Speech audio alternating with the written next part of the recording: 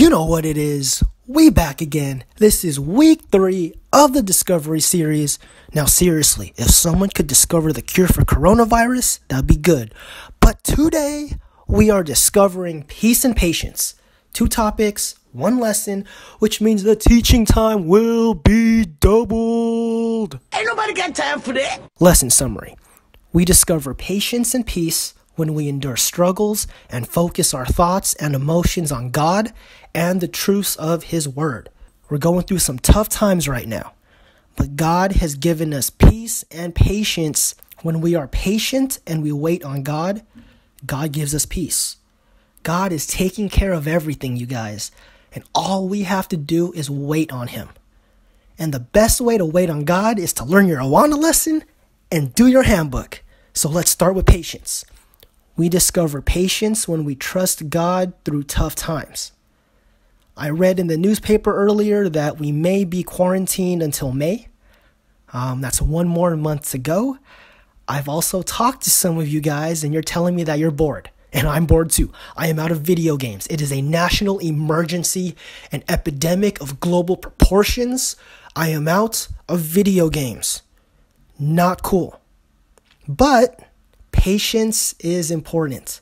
When we wait, we learn to trust God. God is in control and He is taking care of everything. Romans 12:12 says, "Be joyful in hope, patient in affliction, faithful in prayer." Affliction is something that causes pain or suffering. The coronavirus is an affliction, but the Bible says to be patient when we are suffering. So guys, let's try to be patient and let God do His thing.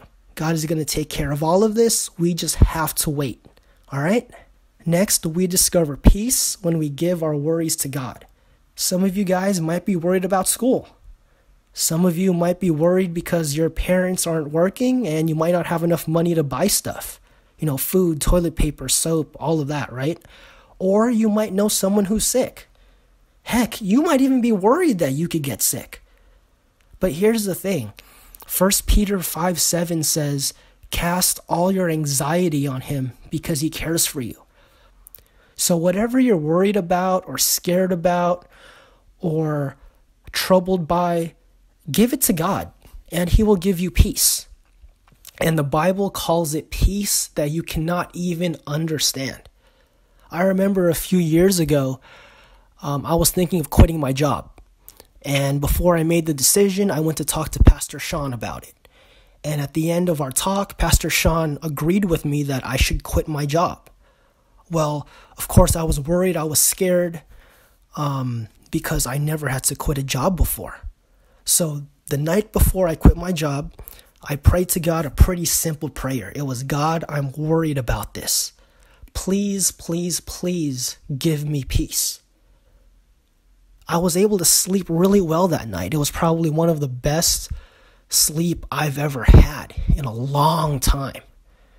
And it felt like God had put a fence around my brain so that all these negative thoughts, all the worries and fears I would have, it felt like it was bouncing off.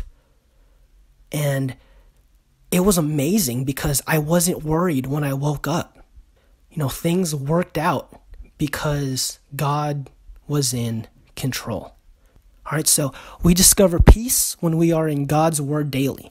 I know you guys have schoolwork to do, but I want to encourage you guys to read your Bible every single day. Or if you're tired of reading, our church has nightly video devotionals on Facebook. Starts at 7 o'clock p.m. They're broadcasted live, but if you miss it, they're also uploaded on Facebook. So you can search for it, there. Also, Children's Ministry has a Facebook page, and there are Bible lessons available. Guys, it's important to spend time with God in this moment, whether or not you're at church. He wants to give you peace, but you can only get peace if you spend time with God. Here's your memory verse, 2 Thessalonians 3:16. "Now may the Lord of peace Himself give you peace at all times, in every way. The Lord be with all of you."